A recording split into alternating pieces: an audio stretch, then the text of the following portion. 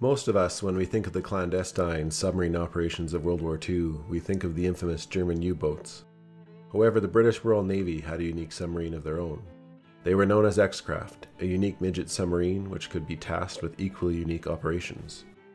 X-Craft had a limited range and needed to be towed by a mother submarine, such as a T or S class, to their intended target, and subsequently picked up after mission end. The craft was 16 meters long and displaced 27 tons. It had a crew of 4, and a 4-cylinder 52 horsepower diesel engine, such as what was used in London buses at the time. The electric motor produced 30 horsepower. On the surface, the submarine can move up to 12 kilometers an hour in fair conditions, and about 1/3 this speed submerged. But what was most unique about the X-Craft were their weapons.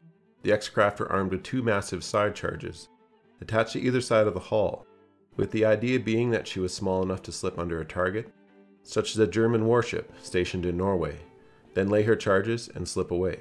The most famous mission the X-Craft were known for was their first, but it wouldn't be their last, Operation Source, which was the attempt to destroy or damage the German battleship Tirpitz, which had frustrated the British Royal Navy and Air Force with numerous failed attempts of destroying.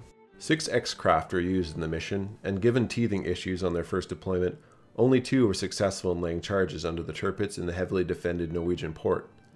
The X-Craft managed to badly damage the Tirpitz, rendering out of action until May of 1944.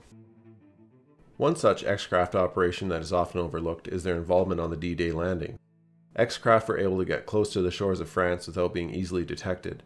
Divers would subsequently swim ashore from the X-Craft and take vital survey information used for the beach landings on June 6, 1944.